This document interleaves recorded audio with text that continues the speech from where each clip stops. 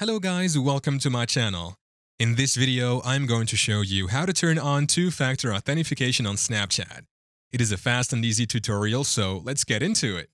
This process is more or less similar in both Android phones and iOS phones. So before we get started, make sure your Snapchat app is up to date. Android users can update the app on their Play Store, while iOS users can update the app in their App Store. Updating the app will enable you to get access to the latest features.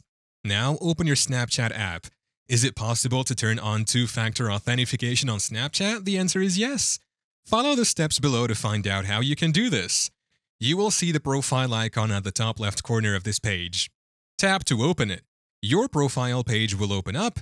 Here, tap the gear icon. On this page, you will immediately see the option two-factor authentication. Tap it. Here, click Continue. There are two ways you can turn on two-factor authentication on Snapchat. There is SMS verification and using the Authentication app. I will use SMS verification, so just tap this option. A code will be sent to your phone number. Just enter the code. For others, it will auto-detect the code. Here, tap Skip. Snapchat two-factor authentication is now turned on.